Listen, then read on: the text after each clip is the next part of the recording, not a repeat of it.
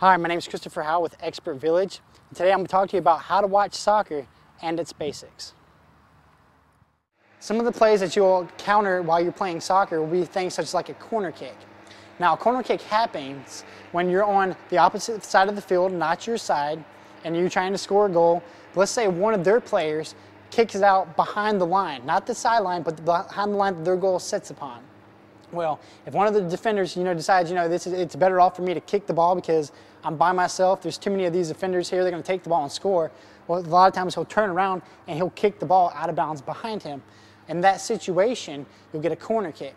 Sometimes corner kicks can be easier for the defenders to defend, depending on who they're playing against, and that's the choice that they decide to take.